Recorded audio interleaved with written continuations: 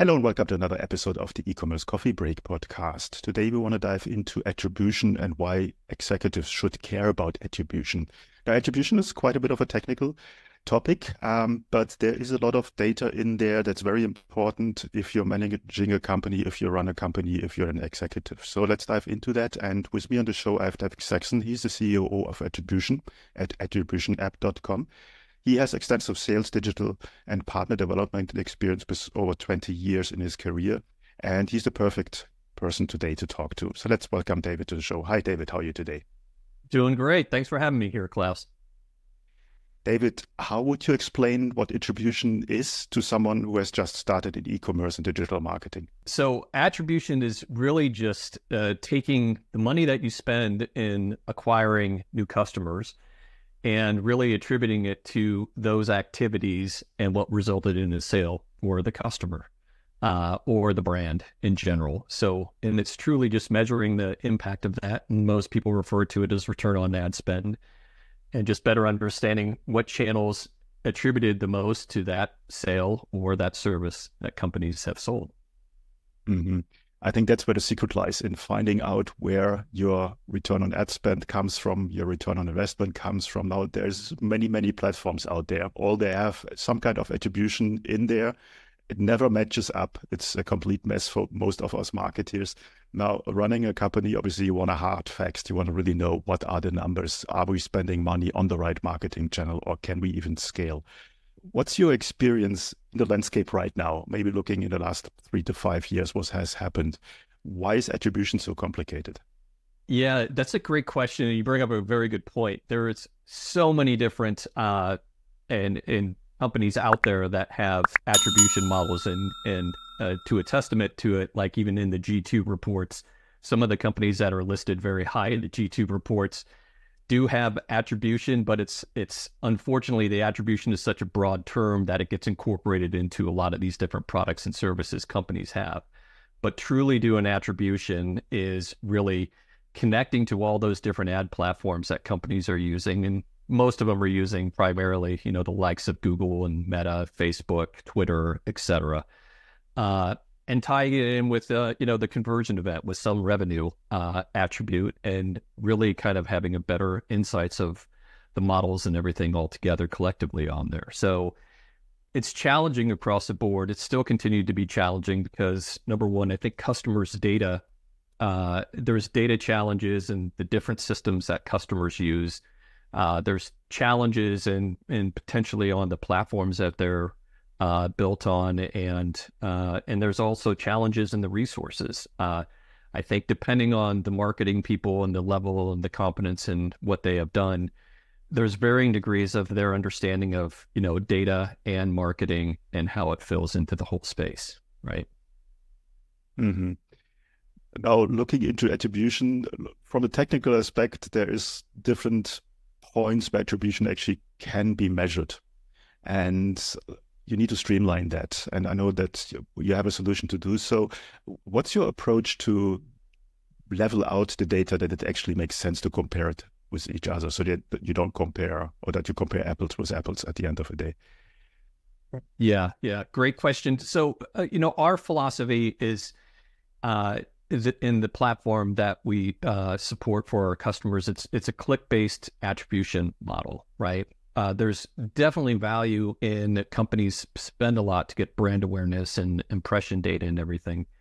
But when it comes to really understanding what's working, what's not, we view basically the best way to approach this is to have data that you can audit, and it's something that you can present to a CFO or CEO who's asking you. It's like, hey, how is our return on ad spend? And do you have data to back it up? So for us, our true belief in the attribution modeling that we do across for our customers is all based on that auditability of the data and the first party data that we collect for our customers that they can attribute to it. So as it relates to that and connecting all that together and giving the visibility into the people's views and the visits and what they're doing, and it can be very complex and consuming to tie all that stuff together, but we bring that into a very structured environment where our customers get the best insights that they want, as it relates to, better understanding which channels are performing and which channels are, or maybe underperforming, right? And I'll give you a great example of, some of the insights some of our customers have seen.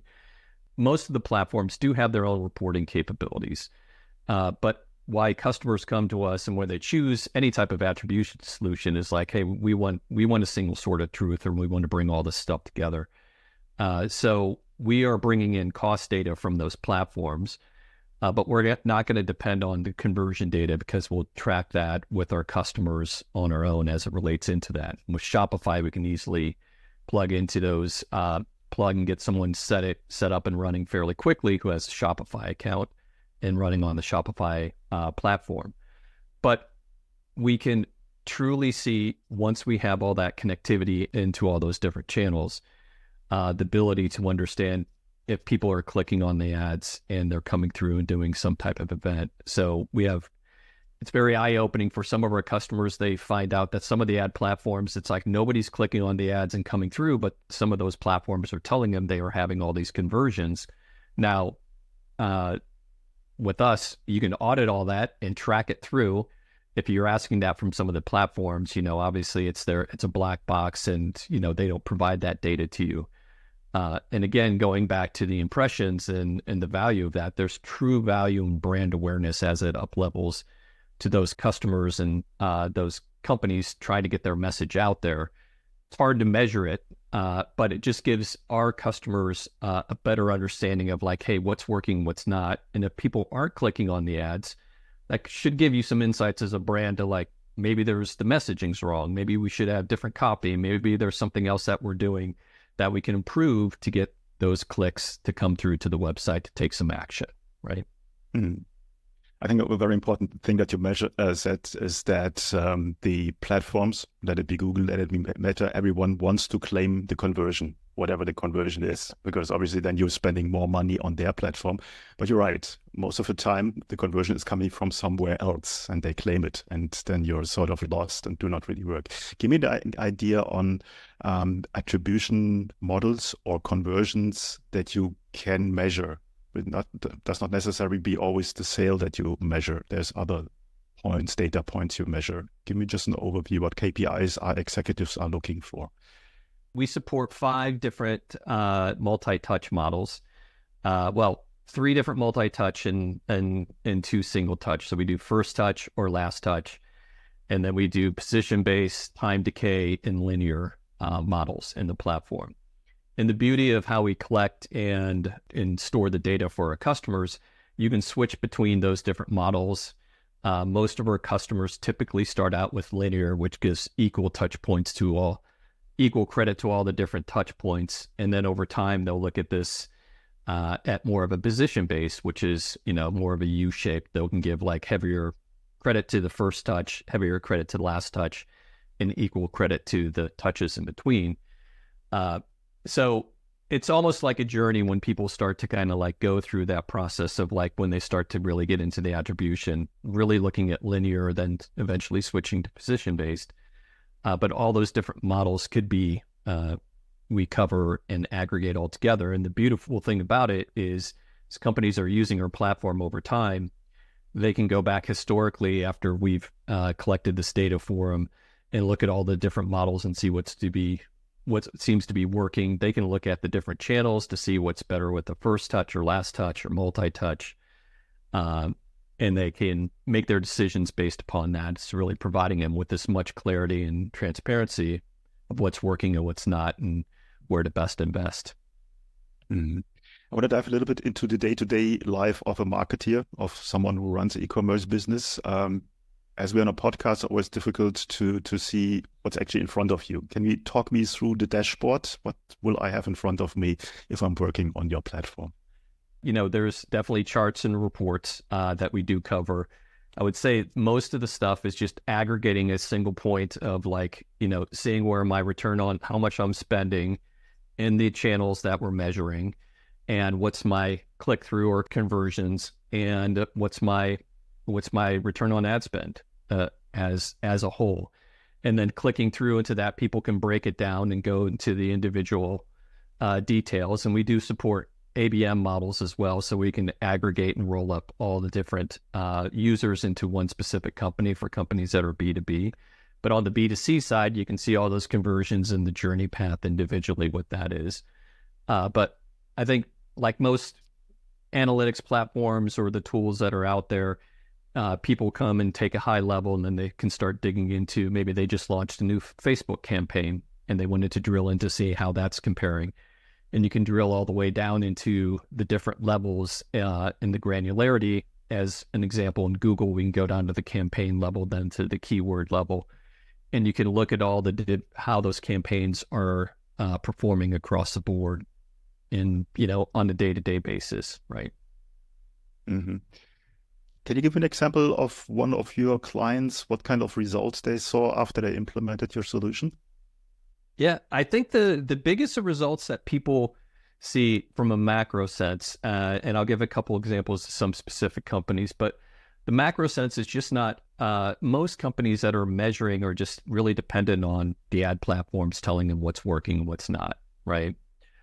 So I think it gives them better clarity and understanding exactly, okay, I have a true model, or I have true traffic that I know people are coming in through these channels to the website and they're converting, and I'm able to kind of like get everything into one platform and take a look at it.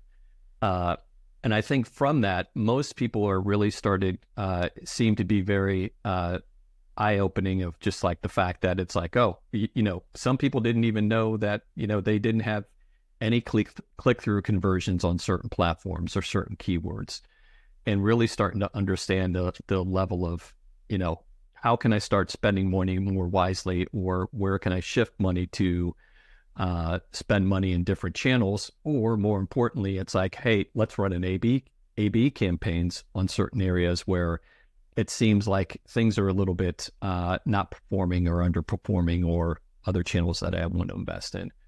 So at the end of the day, it really just provides more higher a deeper level of clarity for companies to really dig into things.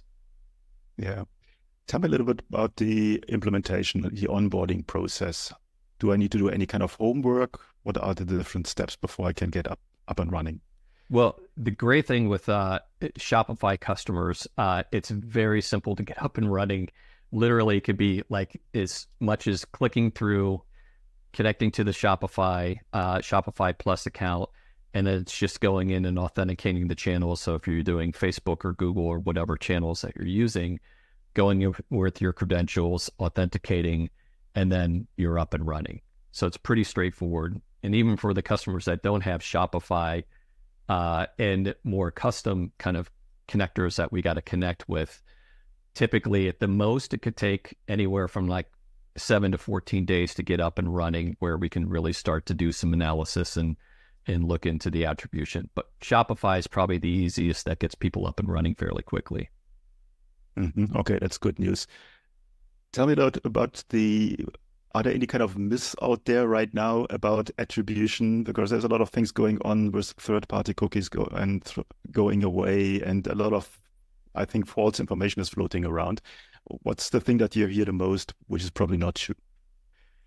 Yeah, that's a great point. Well, it's interesting. Like, we get often asked about third-party cookies, and to us, we've been a first-party data system since our inception, so it really doesn't affect us.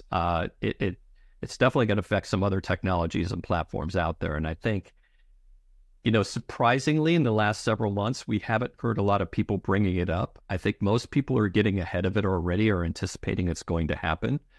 Your guess is as good as mine. It's going to happen this year. We wouldn't be surprised if it doesn't happen at all in the near future, but for the most part, it really doesn't affect us. And the other point, really, which goes back to the impression data, I think there still is a lot of companies out there, and maybe you see this a little bit more so in larger companies, where attribution or the impression data is definitely key, and it's very important to any organization in getting their brand and message out there as well. But it's surprising to see how there's a lot of marketers that are still really want to measure the impact and show how the value of this. And it's a very tough thing to do unless you have a ton of traffic and a lot of data, and there's a huge amount of like numbers that you can pour into it to really show kind of like, hey, this is definitely having a meaningful impact. But for most companies, because we support anywhere from like, SMBs all the way up to the mid-market and stuff. But unless you're like an enterprise in the top 10% of the enterprise companies, you're not going to have that level of traffic or data to really have a meaningful understanding of what's working with impressions or not. So I think most of this is, our journey is just like helping people make that transition. It's like, you have to be more data driven. You have to look at the true conversions, and these people are coming through and they're clicking on this, doing some type of conversion.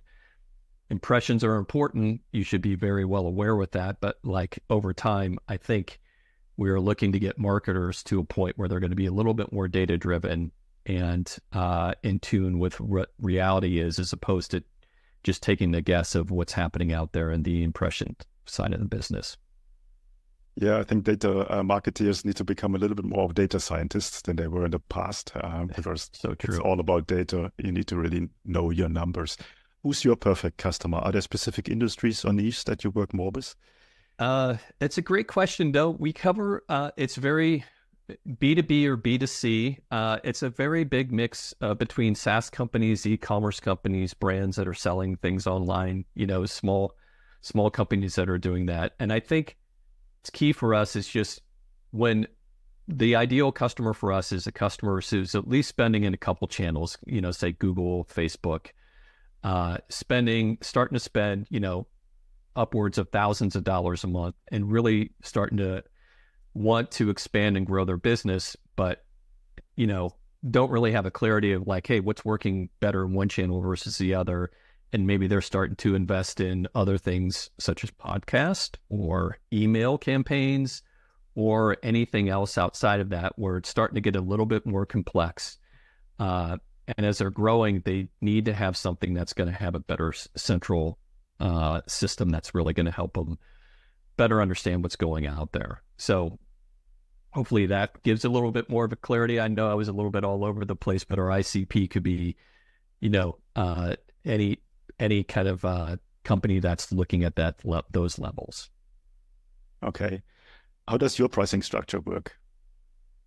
So we are on the Shopify marketplace. So for Shopify customers, you can actually get started with a free plan if you wanted to, and it ranges up and upwards if you wanted to have more of the features and benefits.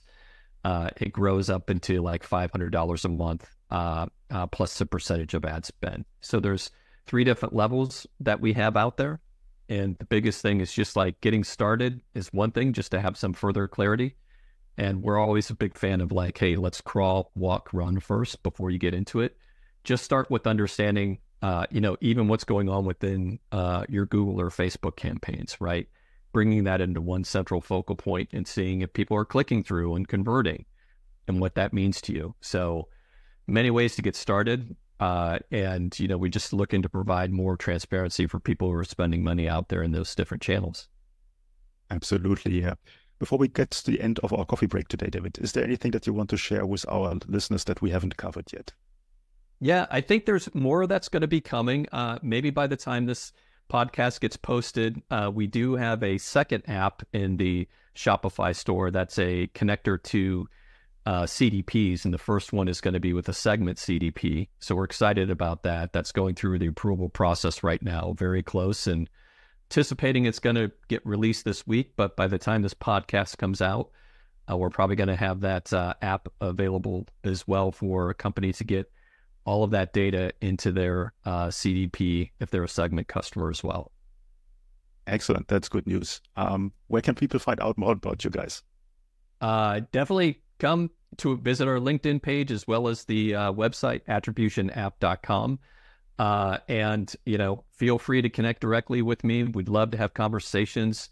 There's plenty of people that can come if you want to sign up for a demo and a conversation to see if we can help. Please come and visit the website, and the door's open. Okay, I will put the links in the show notes as always, and you're just one click away. I think starting with the free plan or even having a demo directly with you makes absolutely sense if you want to find out where you're losing money in your marketing strategy and how you can optimize that with a better attribution model in the back.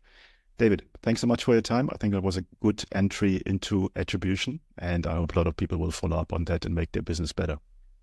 Great. Thank you, Klaus.